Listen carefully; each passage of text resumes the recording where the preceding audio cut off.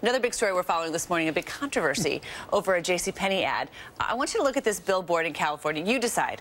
Some people think that the Michael Graves bells and whistles teapot looks like Adolf Hitler. Berman's over here squinting, trying to see the resemblance. JCPenney tweeted that it certainly was not intentional. We would have gone with something cute. Think puppy dog, not dictator. All the talk made the teapot a hot seller. As of last night, it was on back order online. But now JCPenney... So people wanted to get their hands on the Hitler teapot? Apparently, or maybe they just saw the controversy, like, oh, that's a cute teapot. Anyway, but now JCPenney has taken it off its website.